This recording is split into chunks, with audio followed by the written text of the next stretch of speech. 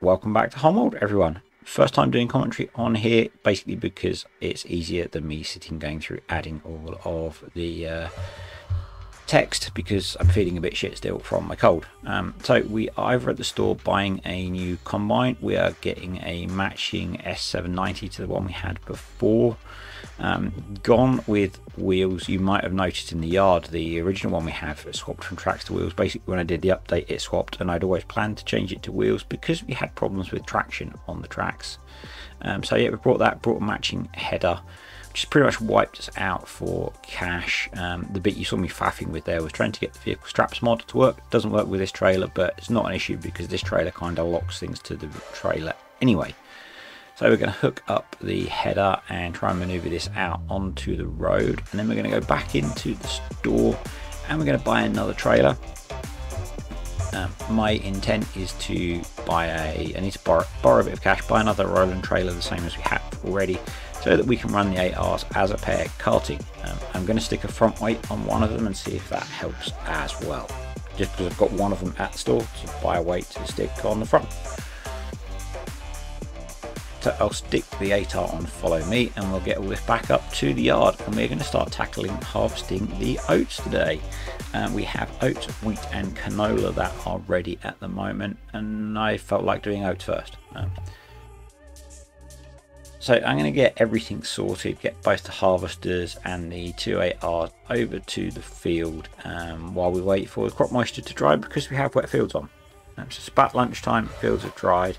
Brought the Defender over as well to move the headers about, just so we can get them set up slightly easier to get everything into the field.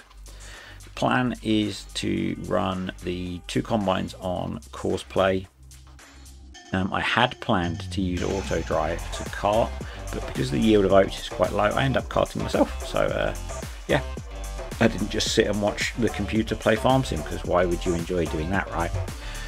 So standard double combined course. What I forgot to put it on lands. It doesn't really matter for this field because it's not too big, and again the yield from oats is quite low, and these combines hold a shed load. So we'll get the second one set up and we'll crack on. Basically we are going to be taking, ignore the crash, we're going to be taking straw off of this field for the cows. We need quite a lot of straw probably next year, as the cows are pretty close to calving.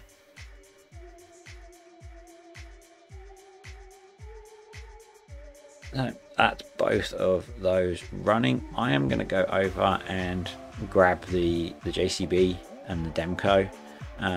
When I was harvesting this live, my thought was I would use the Demco around the headlands because it's got a big capacity.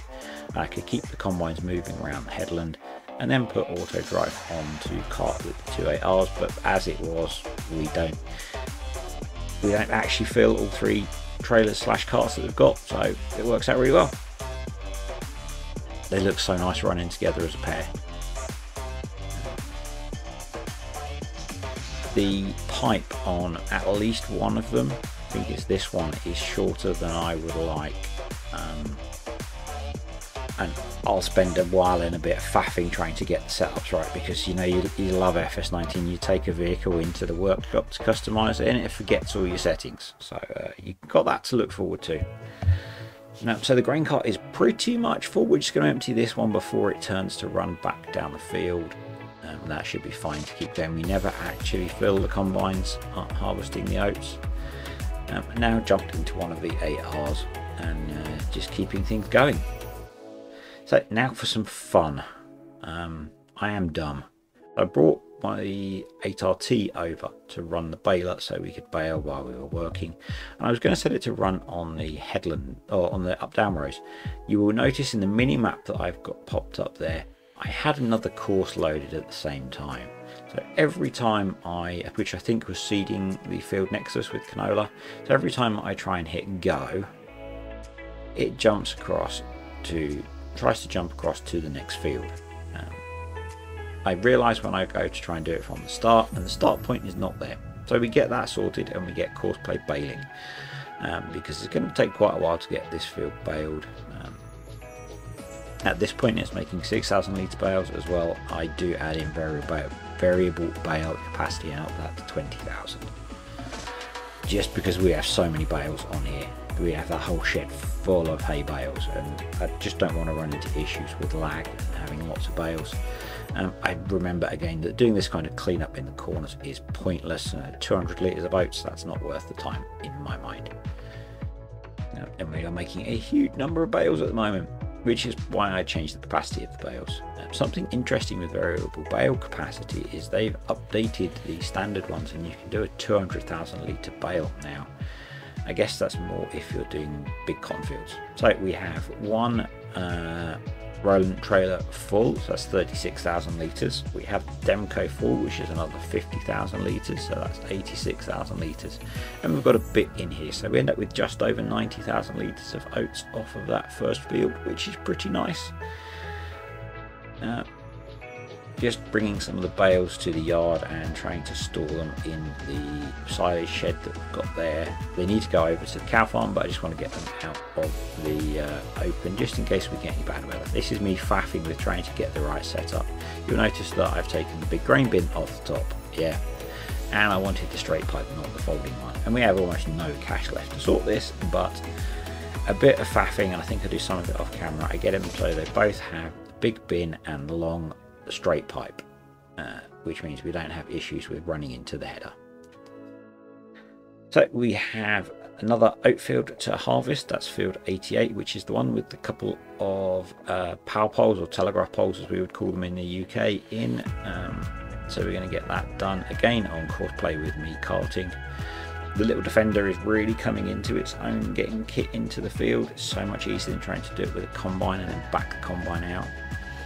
And what I did last time, I should be doing again here and opening up a little bit of the field to get the other combine in. It just seems to make life so much easier. I forget to put the islands on to go around the poles, so I'll need to fix that in a moment. I remember as I bring the other combine over, basically.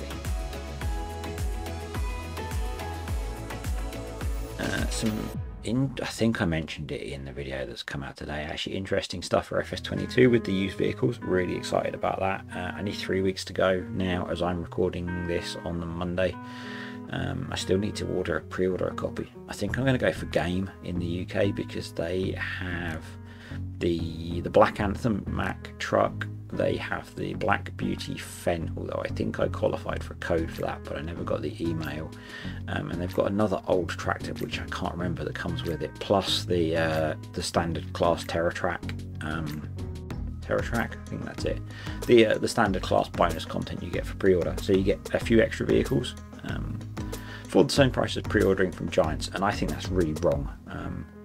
Particularly, you know, as a content creator, I want all of the pre-order stuff, but I don't want to buy the 30 quid model of an old Porsche tractor so I can have that in game, because I'm not interested in the model and I'm not paying 30 quid for a mod. I'm hoping at some point that will come out for free.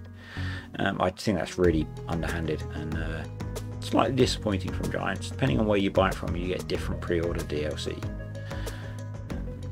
That's disappointed me, to be fair.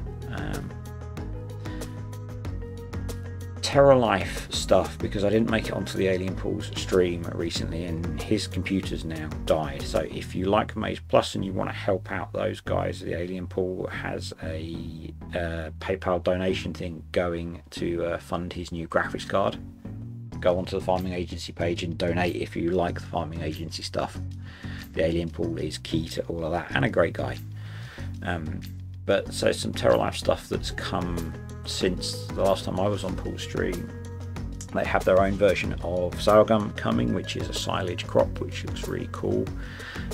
They have cornstalk silage. I didn't see that being demoed because that was on one of the German streams, but I read about it and that sounds quite cool. I think they're hoping to integrate the bees and the pollination that Giants have mentioned for some of the crops in the base game into the Maze Plus Terra Life stuff. This is all going to be awesome. It's going to be so good. Can't wait for Terra Life to come out. That's part of the reason that I'm playing on Begeistland, because that hopefully will be one of the early maps that gets Terra Life. And I'm hoping I can just move my save across. But yeah, that's kind of my plan.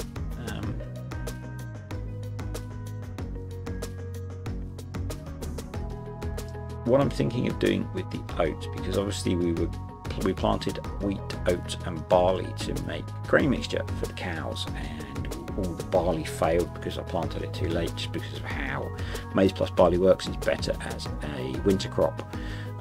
I am probably going to sell some of the wheat and oats that we get and buy barley. There is a mod pack, I think it's the farm supply pack that came out recently, and you can buy 5,000 litre pallets of most of the crops. I'm probably going to use that to buy barley so that we can still make the grain mix.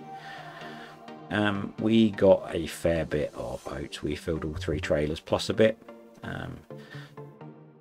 so we now have 212 litres of oats in the silo, which is going to be, you know, if we just sold it, that's well over probably £220,000 worth of oats. Probably going to sell half, may sell a bit more. Yeah, really pleased with the yield off of that. So the interesting one now, interesting if you're like me and you're a bit of a numbers geek, is I brought this field with, I think, oats in it. I think the straw yield off oats, wheat and barley is pretty similar anyway. And just before we did the cows, at the end of last year, I just brought it with the crop in the ground. It hadn't been fertilized or limed or anything, and I got 600,000 litres of straw off it. I remember because I exactly filled 5 of the big trailers that I had at the time. So we can now get to see how we do off here. We're making 20,000 litre bales, so that would be 30 bales of straw off of here. Would be the same as we got last year. We'll see how we do. The straw off of the wheat fields I'm probably going to sell. I think we get enough off of these 2 fields to keep us going for the year. So we'll sell the straw off of the other 2 wheat fields. And that's the only other crops we have in the ground at the moment that will give us straw. So last row, I didn't get the bale counter reset when I started baling this, so we're going to have to collect them to see how we did. I'm just trying to finish the bale, but kind of give up. We'll sort that in the next one. I guess it's interesting actually coming up when we load the bales up, because that's basically a whole bale. So we've got 20 on the trailer, so we can fit another 10 on to fill it up. So we'll do that, and we'll unload the trailer into the same silage bunker that we stored the last lot in, and then we'll see how many we have left. We want at least 20 bales left on the field to have done better than we did last year for the work that was done to fertilise the field. I try and get these on top of the other one, but the bunker's not quite big enough and it all gets a bit messy. If you're still watching, you know I occasionally do this random stuff. I try not to be completely unrealistic, but occasionally stuff like that happens. So yeah, we end up with another 29 bales on the trailer, plus the almost full bale in the baler, so let's call it 10 extra bales or 200,000 litres of extra straw off of that field. Anyway, thanks for watching folks. Like, subscribe, comment, and I will catch you next time on Holme Wold, where there might not be a commentary. I might be back to normal.